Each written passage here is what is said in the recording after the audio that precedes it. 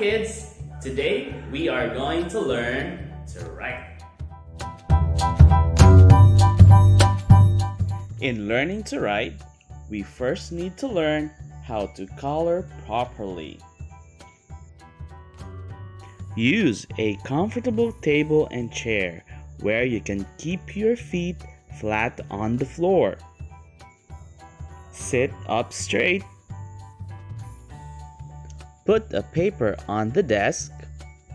Make sure the paper is a little slanted to the left or to the right.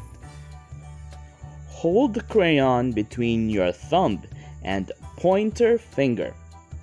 Let the crayon rest on your middle finger. Your hand should form a fist.